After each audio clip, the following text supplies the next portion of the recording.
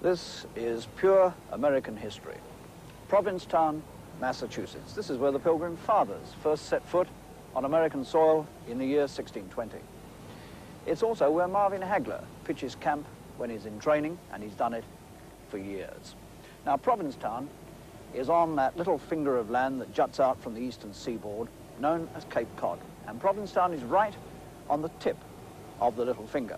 It's a fishing village, an artist colony, and a famous resort, but not in midwinter. Right now, it's a ghost town. It's bleak, the wind comes howling in off the Atlantic.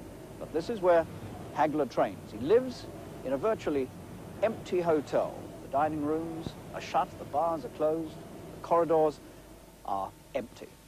But there, Hagler sits like a hermit in an empty hotel in a ghost town. Well, there's nothing ghostly, of course, about 28-year-old Hagler's record. It's there in cold print for all to see, and it's very impressive. He's lost only twice. He easily beat the men who beat him in return fights.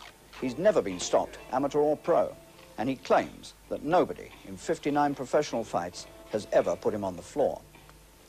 The statistic that sums up the menace lying in wait for Tony Sibson is that the last time Southpaw Hagler was beaten was 1 month before Sibson turned professional 7 years ago.